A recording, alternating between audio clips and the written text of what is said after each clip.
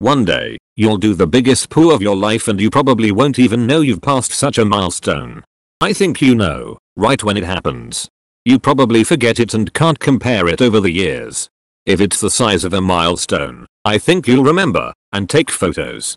I've heard hospital painkiller abuse will result in massive turds, so, I mean, if you really want to. On it, when you pause then start pushing again your ring piece grips and leaves an indentation on it. My record is 5. That was Randy Marsh territory. When I was on heroin I took a lot of the biggest poos of my life.